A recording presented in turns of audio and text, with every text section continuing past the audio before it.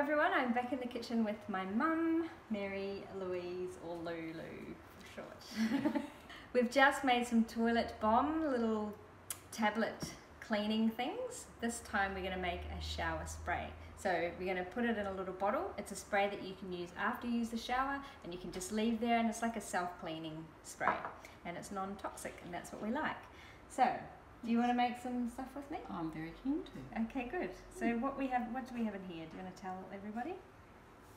It is 1 cup of warm water. Hot or warm? Hot, Yep. That's 1 cup of warm water. I've got half a cup of vinegar, white vinegar. You can hold that. Yep. And I'm going to pour that in. Put that in there. And this is a secret ingredient. Now you may not have some of this at home. We have some on hand, and it is covered in this foil and these little poppy things because it actually gets kept in the freezer.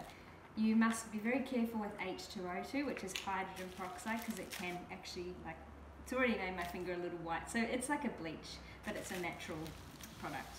So you have to put it in here to make it white, that's correct. So we're going to have half a cup. Where's my half a cup? Half a cup. Over there. Oh, here it is. Okay. Sorry. Alright, now you need to hold this, but be very careful because usually you should have goggles on and maybe gloves, but I'm going to be very careful. If I tip it on the side like this, it won't seem to spill. Wise idea. There we go. Yes. Half a cup, and then just pour that in gently. Oh, Gently. gentle. Yeah, so that will be really good. It will take off little mold things in the shower.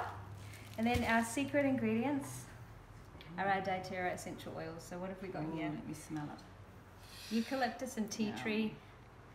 2 amazing essential oils for cleaning and make everything smell nice and fresh. It reminds me of Australia. It reminds you of Australia. Yes. Mum is over from New Zealand, so she's enjoying the Australian things like tea tree, which is sourced in Australia, and eucalyptus. So you can drop 10 in and I'll drop 10 in.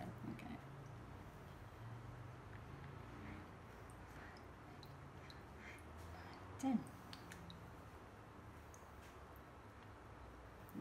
Alright. I might just give it a little stir with my spoon so it's all mixed in. It smells pretty good. Oh, I can tell that's going to do good things in my shower. So you can either use one of these bottles, or you can use a 500ml bottle or a 1 litre bottle. But I'm going to make sure that I use a funnel so it doesn't spill.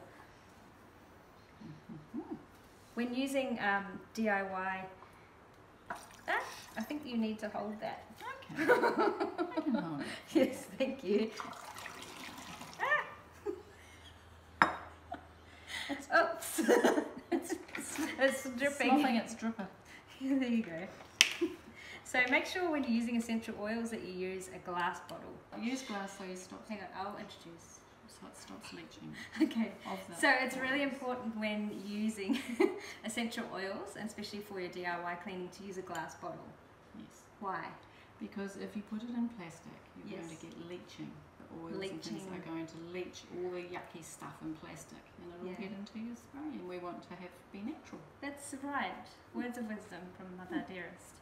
Okay, that's enough for us today. Thanks for joining us. See you later. Say goodbye. Bye.